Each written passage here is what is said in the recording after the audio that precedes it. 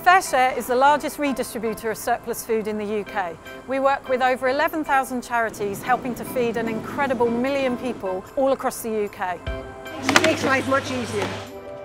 On a day-to-day basis, FareShare receives food in from the food industry.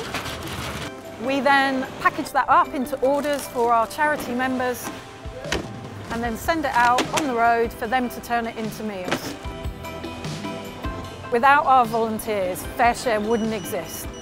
They really, really are the people that make us work. I've been volunteering at FareShare now for roughly 2 years. I'm a warehouse operative. That means picking orders for deliveries the next day and sorting food that comes in by trucks on a daily basis.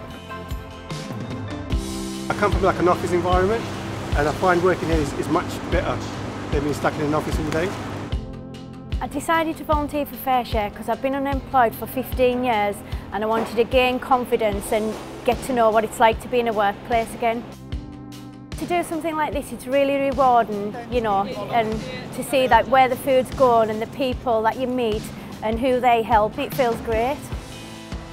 It's a very friendly crowd here at FareShare. There's a lot of laughter, quite a bit of banter.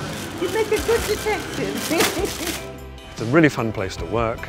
You're giving something back and you get a tremendous sense of well-being in the process.